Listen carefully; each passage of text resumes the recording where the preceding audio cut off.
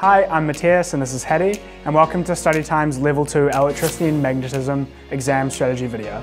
This exam focuses on the science behind electricity and magnetism, both as two separate phenomena and together as electromagnetism. It's really important for understanding the behaviour of everyday objects, and it's also one of the oldest branches of physics. Think of lightning. The main concepts you'll be covering at Level 2 are static electricity, DC electricity, and electromagnetism. The questions you'll be expected to answer are a mixture of calculation and explanation questions. The calculations at Merit and Excellence will often involve multiple steps, and the explanation questions usually involve how a system will change when a change is made. Typically there are 3 to 4 questions on the exam, and those questions will be broken down into little subparts. That's quite a lot to answer in an hour, so you'll want to make sure that you're really on top of your game. To make sure you can do that in the exam, we'd really recommend practicing under timed conditions. So sit down for an hour with a paper and make sure that you can actually answer the whole paper in that hour. In the actual exam, keep your eyes on the exam clock to make sure you're managing your time well. The nice thing about the Level 2 electricity topic is that each question is usually an individual concept. For example, you may have a single question on DC circuits that involves components of calculating things to do with the circuit and then explaining what happens when something in the circuit changes. Make sure you know how voltage and current behave in a circuit, both in series and in parallel.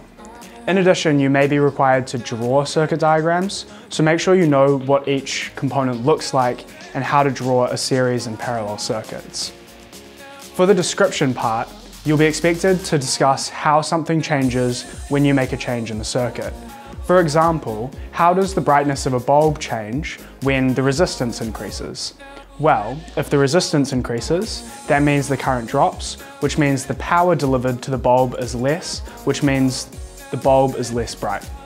There'll also be a question on either motors or generators. These can be either calculation-based or conceptual-based. And conceptually, they're one of the more difficult parts of the topic, but it's absolutely fundamental knowledge. They'll usually be put into a practical context, like a motor in a car. So the idea is that if you run a current through a wire in a magnetic field, then a magnetic force will be induced on that wire, and that will cause it to move. That's called the motor effect. A generator is when you want to actually induce a current.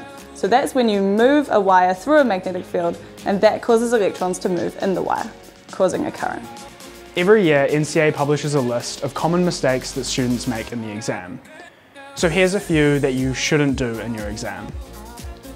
Often, students couldn't tell the difference between a magnetic field and an electric field. Remember that an electric field is created by the separation of charge, be it charged plates or charged wire. A magnetic field, on the other hand, is usually created by a permanent magnet or by charges moving through a wire. Another really common mistake is students not using SI units in their calculations and in their answers. For example, converting millicoulombs into coulombs. A really good study strategy here is to make a large table of all of the quantities and their SI units so that you know how to convert them to the SI units in order to get the correct calculations. Another thing that came up really commonly is that students had trouble choosing the correct formula to answer a question. Like all the physics standards, this one involves a lot of different formulae, and they can be really confusing if you're not properly familiar with them. We'd recommend knowing what each symbol stands for, what unit it's measured in, and also what context to use it in. And a really good way of doing this is to put them all in a big mind map at home and annotate them with things like, what does this symbol mean? When would I use this? Another mistake that will come up is that people will use the right-hand rule incorrectly. And really the only way to get around this is to make sure you're using it at home when you do practice questions, and probably make sure you don't use your left hand instead.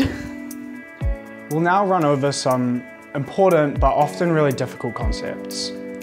First is being able to calculate the total resistance of a circuit, both in series and parallel. The way that I like to remember which formula to use is that in series, you're just adding up each of the resistances, but in parallel, you've got a resistance over a resistance. So you have to use the formula that has 1 over RT equals 1 over R1 plus 1 over R2, so on and so forth. Another tricky concept is the idea of conventional current. You have Benjamin Franklin to thank for this. Before they knew about electrons, it was just assumed that current moved in the positive to negative direction. You can tell because of the positive and negative terminal of the battery. In reality, we know that electrons are repelled from the negative plate of the battery, so they move from negative to positive. In general, the direction of the current in level 2 is conventional current, but when they ask about the direction of electrons, you use the opposite. Another really important convention is the direction of magnetic fields. We use an X to denote a magnetic field that's going into the page and a dot to denote a magnetic field that's coming out of the page. The way that I remember this is by using an arrow. If you fire an arrow into a page, you see the tail fins, but if an arrow's flying at you, you see a point. You also want to make sure that you're super confident with all the terminology in this exam, because you can be thrown some really tricky explanation questions. The best way to make sure you have time to answer these fully is to be really confident with the basics. People often get little bits of terminology mixed up. For example, you need to make sure you can distinguish in your mind that current is the flow of electricity across a conductor, and voltage is the potential difference across a component in the circuit. Anytime you're doing a practice question at home, especially if a word is bolded in the question, you should note that down and make sure you know the definition of it so that they're familiar to you when they crop up in the exam. Like the other level 2 physics standards, merit and excellence questions often involve multiple steps for calculations. Again, a really good strategy is just to write down everything that you know about the scenario, and then write down what you're trying to find. You usually won't have a single equation that allows you to get to the final answer, but you may have to use 2 or 3 different equations to get there. So write down any equations that you think are relevant and try calculate the quantities that will eventually get you to the final answer. It may take a little bit of out-of-the-box thinking and a little bit of problem solving, but if you practice them enough, you'll get there in the end. We've covered some really important parts of the content and strategies to approach it, but we haven't covered everything. So make sure you check out the last 3 or 4 years of past exams to figure out exactly what you may be asked. We'd also recommend checking out the StudyTime walkthrough guides. They're available for free online or to purchase in print, and they're designed to walk you through all the content you'll need for this exam, so you'll be all set to ace it. So, good luck! Good luck!